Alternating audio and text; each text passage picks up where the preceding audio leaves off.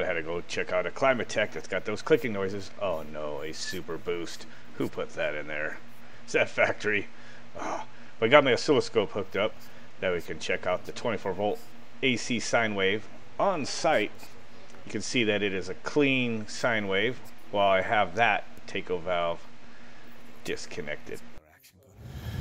Get that set up again, and we will plug this in.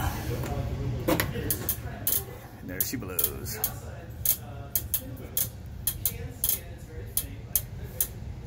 Look at all that noise.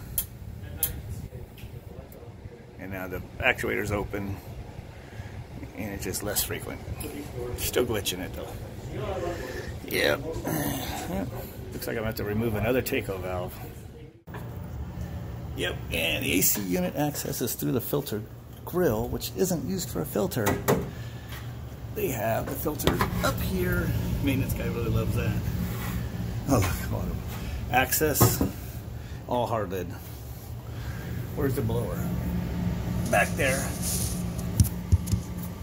There's your blower access, all hard lid, boxed in sheetrock.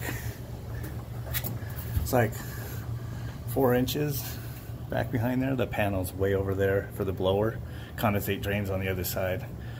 Any service requires cutting holes someplace in this soffit or out in the hallway. What? That's fire rated. Oh, you're gonna have to drop this unit to fix the blower. The takeover valve will just have to live right up here.